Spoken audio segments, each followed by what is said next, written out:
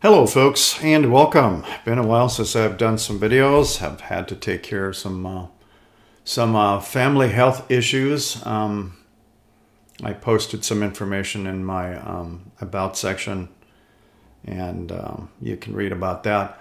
In either case, the video for today has to do with system information. Now, I've talked about these subjects before, and I'm going to also start with showing you something that is coming up with the next version of the Cinnamon desktop for Mint. And in there is a revamp of some tools. I'm not going to stop there though. I'm going to show you current ways of getting system information right now. Also, the terminal box can be used also for many things. Most of these tools are already installed. All you got to do is type. And then I'll talk about one you can install from the software manager. So welcome folks. I am not filming in 4K, but my screen is in 4K. I'm filming in 1080. The subscription logo should be in the corner if you like to subscribe. I have many videos. Now, we're going to first start with visiting Linux Mint's website. And if you have not been there, in here is a blog. And that usually is produced by Clem. And you can see that right there. Anyways, about up-and-coming stuff. Now, the up-and-coming stuff has a lot to do with this screen right here, system information. And you can see there's some new tabs in here.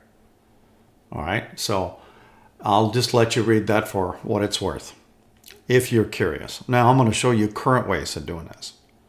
We're going to start with opening up our Mint menu. And I'm going to type in just SYS for system information. Now, I also have another piece of software installed, which I'll talk about a little bit later, which is called System Profiler, but it has a different name if you're looking for it. We're going to start with System Reports. Now, the System Reports normally comes up with the check mark, which if you have any problems detected, maybe you need to address those. But the system information part is right here. So generally what you're looking at here, and again, I'm filming in 1080 if you need to adjust your screen level depending on the device you're looking at. Some people like to watch videos on these small iPhones or Android phones. My suggestion is something bigger, like a computer monitor. Some people watch my videos even on the smart TVs using the YouTube app. In either case, we can see the kernel, what version of Cinnamon, and what the name of this one is. I'm going to point out to the fact that you can also find out what the MOBO is. What does that stand for? Motherboard. So if you're in the market of looking for extra RAM for your tower computers, for instance, possibly laptops, your model number should be listed right here. The CPU is also listed here, and the speeds, and the graphics card. You can see that I have an AMD Radeon on this machine. I have many computers and all kinds of wealth of information. Okay, all the way down to drives. Now I have several in this machine, and it adds up in a terabyte format. But more importantly, it tells me what kind of drives they are, and some of these are actually identified by names. All right, you can actually look at your swap space, USB, and all the way down to your repos, where the software comes from. And then a summary, like how much RAM you have, and etc. So that's System Reports. If you want something basic, right-click on your panel bar and go to System Settings, or you can find it in the Mint menu, and then look for the icon that says System Information. That will give you a short summary. OS is 22.2 Cinnamon, Cinnamon version, Linux kernel, processor, total memory, total number of drives all added up together for storage, graphics card. And of course you can copy that to your clipboard. All right. So in addition to, we can type in SYS again, we have System Monitor.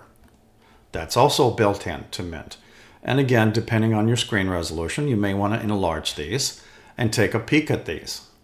we can start with the resources. You can see that my CPU is more than one core. I also have the memory, the network, and the disk stuff. And there'll be cute little graphs to go with it. Your file system is right here. Represents that in cute little graphics there. And now we're going to move to terminal. If your terminal is not sitting on your panel bar, then open up your Mint menu and just type in T. You should be able to find it. There is a keyboard equivalent also, but I'm just going to click on this. All right, so Hank is a made-up name user. I like to make up different names when I do videos, just to have a little fun. But what I'm doing here now, I'm using the Control, Shift, and my plus keys to make the box bigger. And you can do the same. Now, I have lots of commands that I can actually show you. And one of the nice commands that I like to use is this one right here. INXI should be installed with Linux Mint Cinnamon.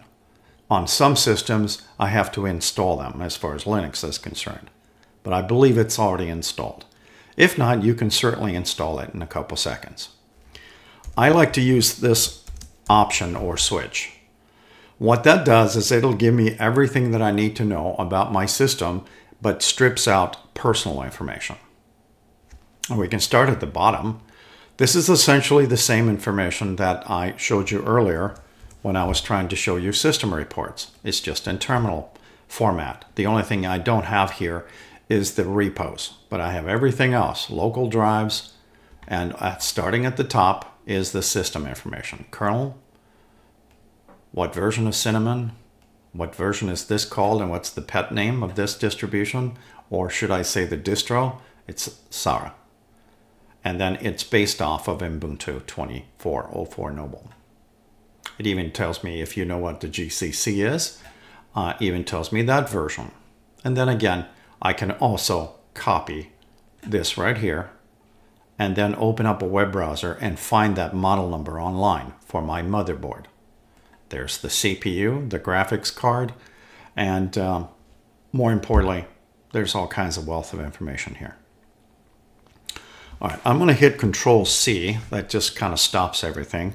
And I'm going to type out clear. If you want to use another switch of INXI just for graphics, use the uppercase G as in, well, Gumby.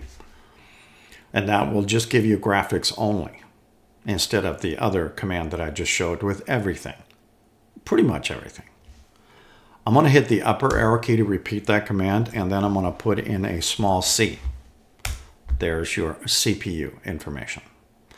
So there's many switches, as they say, or options using INXI. Now I'm going to punch up clear. You've heard of this command, I'm sure, if you've learned a little bit about terminal. ls is just list contents, or some people used to call it dir in Windows. But basically the stuff in blue are folders. However, we can also do some magic with this ls command. I'm going to just put in ls and then USB right behind it. And those are my USB buses. Okay, so basically my Logitech microphone that I'm speaking to you on is right there. The Bolt receiver, because my keyboard and mouse are also Logitech products, they're using a Bolt receiver. I'm just showing you some of the stuff you can utilize for system information. It doesn't stop there with ls. So ls PCI, this is a little bit complex, but this is the PCI bus. And you'll normally have to scroll to the top to start the beginning of this. Maybe too much information for some. And then I have maybe one more to throw at you, which is ls CPU. Or did I do that one already? Either case, I will scroll to the top and find it where it starts. So basically it's an AMD Ryzen 7 8-core processor, and you can see all the other goodies that are behind it. Okay, enough about terminal maybe, so I'm going to do an exit command. Let's talk about something you can install using the software manager. Now, system information You can get all kinds of tools in here, but this particular tool is called System Profiler. So let's look for that. And you can see that I come up with nothing. That's because it's called a different name. All right, so it's actually called Hard Info. You can just type it in as one word. And you can see mine is installed. Yours will not be unless you've already installed it. Okay, it is graphical. It's not something that comes in terminal. And more importantly, I'm going to open it for you. I just made a shortcut of it over here to my favorites. And then I'm going to enlarge it. Now, based on your screen resolution, these icons may be a different size. But starting with computer, if you can read that, we're going to talk about Hard Info. Hard Info is available for just about most Linux distributions in their repositories. All right, obviously Linux Mint 22.2. Here's my CPU. Now the RAM is in KIB format, so you can break that down using math if you like. It's 32 gigabytes. There's the motherboard information. Here's the graphics card, my storage devices. I have a printer that is self-discovered, and you'll find that Mint is very good about using those kind of, well, driverless printers. It'll find them. In either case, there is a litany or a host of stuff that you can get information on. So again, this is called Hard Info. Hopefully you have enjoyed this video, and thank you for watching.